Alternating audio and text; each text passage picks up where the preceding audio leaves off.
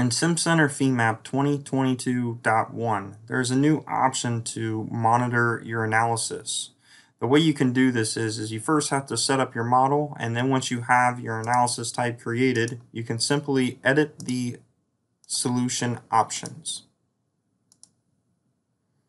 From here, you go down to the solution monitor, and then you change it to the Launch Simcenter Nastran Solution Monitor. Once you have your analysis set up, you can then analyze the solution and the Simcenter Nastran Solution Monitor will come up. Once the Simcenter Nastran Solution Monitor comes up, you'll see that the analysis will start. It'll say the solver has started. In this case, this is a 402 solution, so you will have a Solution 402 tab. This will show the different time steps requested in the analysis and the iterations it takes for each time step. Here you can see as the monitor goes through and gets ready to prepare the time steps, it says sending mesh to Solution Control Monitor. So you can then open the Solution Control Monitor and see the mesh of the model, or a preview of it here.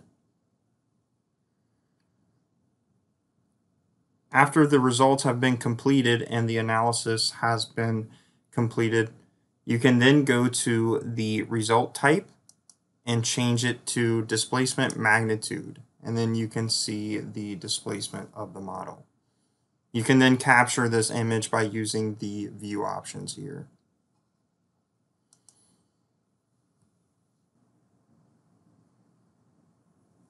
Here you can see that the first time step has completed with 10 iterations. You can see that the time step has been completed as it says time step accepted.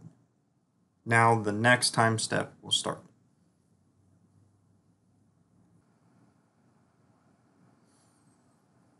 Here you can see now that the time steps have been completed based on how many time steps were requested in the analysis.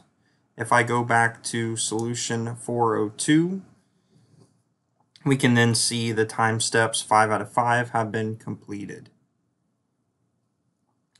We can then go over to the Solution Control Monitor, and now we can see the displacement magnitude.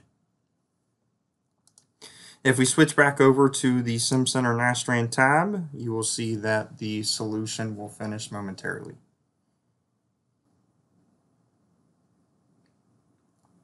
Here you can see now that the Solution 402 has finished successfully. It says the solution is completed. Do you want to review all the messages now? So you simply select yes.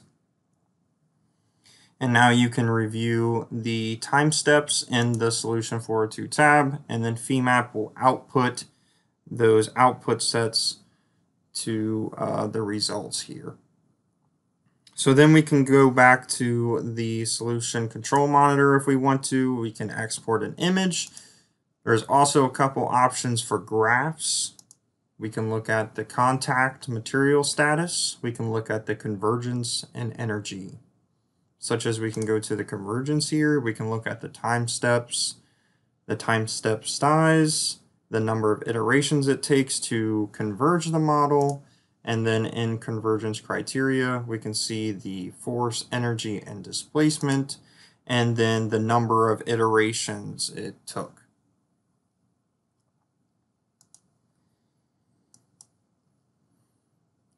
So now we can go ahead and exit the solution monitor. And now we can just go ahead and post-process those results.